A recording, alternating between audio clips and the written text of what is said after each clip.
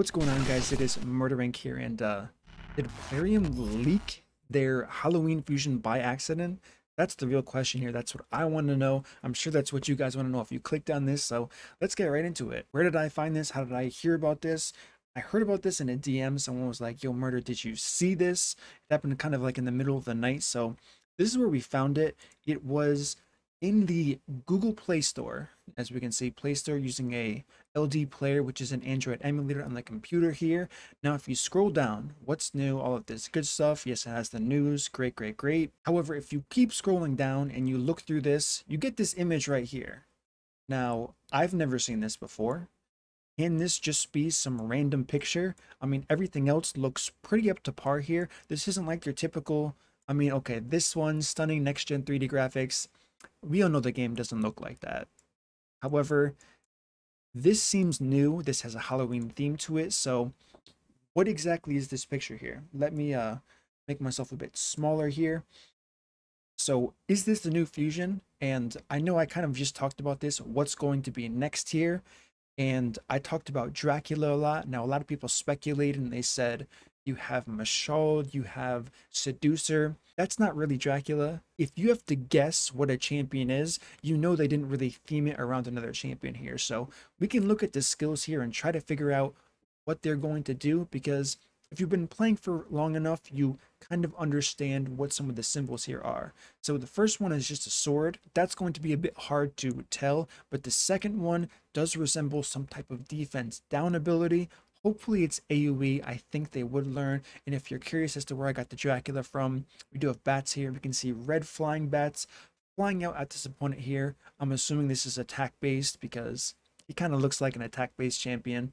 And we do have a turn meter effect on that A3, or it can be two passives. I'm not going to assume here. And for some reason, they're playing in one-time speed, I guess for the class fantasy of it all. But this could be a really cool champion. Like I said, we have no information about this. I don't even know if, well, I mean, of course, Raid and Plarium know they put this picture out there, but maybe by the time I put this info out here, we'll have some updated information on what the kit actually does. But I want to see how savvy you guys are and how intuitive you can be about kind of looking into this guy's kit. What can he possibly do based on this? Like I said, we have what looks like a defense down aura, an icon here for an A2. A3, we have the clear lightning bolt for that turn meter, and the A4 or a passive, who knows? What's a Dracula type thing that this champion could be doing here? He does look like he has one type of AoE, and the fact that there are bats in that AoE, I'm assuming this is some type of turn meter thing, and the fact that their turn meters are full as far as the enemy wave goes in this phone picture here, this would probably be the best way to showcase turn meter decrease. If they had showed, I guess, allies on the team, that would be a pretty good indicator as to he increases everyone's turn meter. Once again, just speculating here, but if I was Plarium making something like this, having a product out there for people to see when they did look at this picture, it's just the most logical thing to do. Full turn meter, AoE ability, they're going to decrease the turn meter, shadowy kind of guy, red bats, Dracula.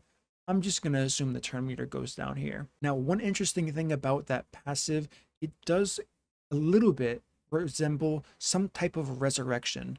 And maybe it's because Dracula's already dead, where he's going to self-revive. That would be really cool. Making a champion like Lydia strong, of course, but I'm curious to see what you guys think. Let me know A1, A2, A3, and passive, or A4 if he has no passive. What do you guys think it's going to be? Maybe you guys can skip the A2 and the A3, as it does look pretty self-explanatory as far as the defense down and turn meter manipulation here. But the A1 and the passive, or the A4, can look quite interesting. I'm not 100% sold on a self-revive or reviving an ally here. And based on his animations, I am pretty hyped to see what the rest of this guy kit looks like. Him slamming that sword into the ground, sending out a red shockwave with bats. I mean, we all know Plarium is known for their aesthetics, so hopefully this champion doesn't disappoint. Not gonna lie, he looks kind of weird above me right now in this picture.